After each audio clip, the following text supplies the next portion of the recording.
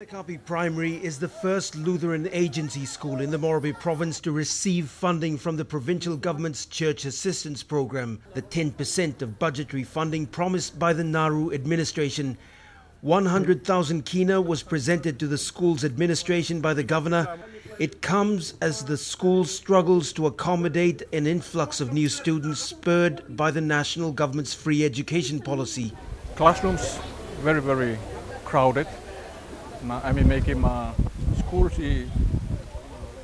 trembling, bringing more development, but resources no building more infrastructure development, located along this block. A number of increases students schools are facing now. Lanakapi now has more than 1,000 students.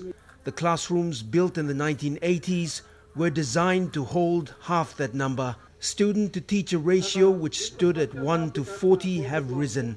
Today, there are 50 students per teacher.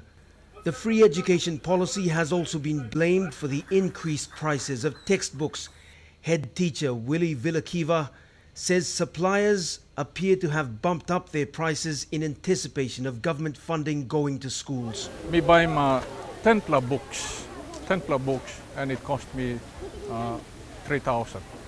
Lanakapi is one of the few schools in the Morobe province that has raised the issue. Many more who have not spoken out face the same problem.